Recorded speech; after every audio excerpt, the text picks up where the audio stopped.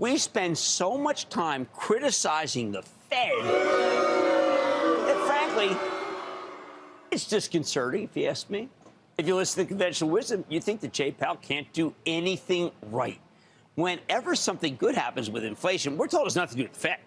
But anything bad falls right at the feet of Fed Chief Jay Powell. Even today, with oil coming down gigantically, we're told it has nothing to do with the Federal Reserve's attempts to slow down the economy and everything to do with China using less oil. These guys cannot catch a break. Even when the Dow jumps 416 points, S&P gains 1.56%, and the Nasdaq vaults 2.59%. But you know who rarely ever gets any heat? Congress. Surprising, because it's one of the most consistently hated institutions in America, regardless of which party's running the show.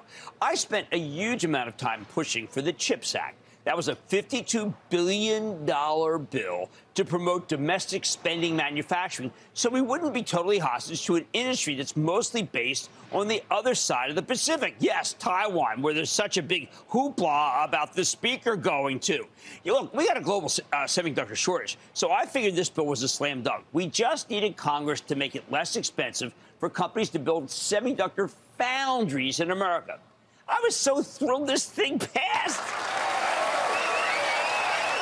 Until I found out the bill, now called the CHIPS and Science Act, would be $280 billion, not $52 billion.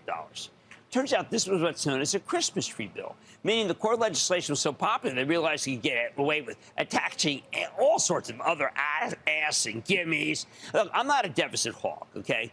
But it's just stupid to spend all that money when all we needed was semiconductor incentives. Don't miss a second of Mad Money. Follow @Jim Cramer on Twitter. Have a question? Tweet Cramer. #MadTweets. Send Jim an email to madmoney@cnbc.com or give us a call at 1-800-743-CNBC. Miss something? Head to madmoney.cnbc.com.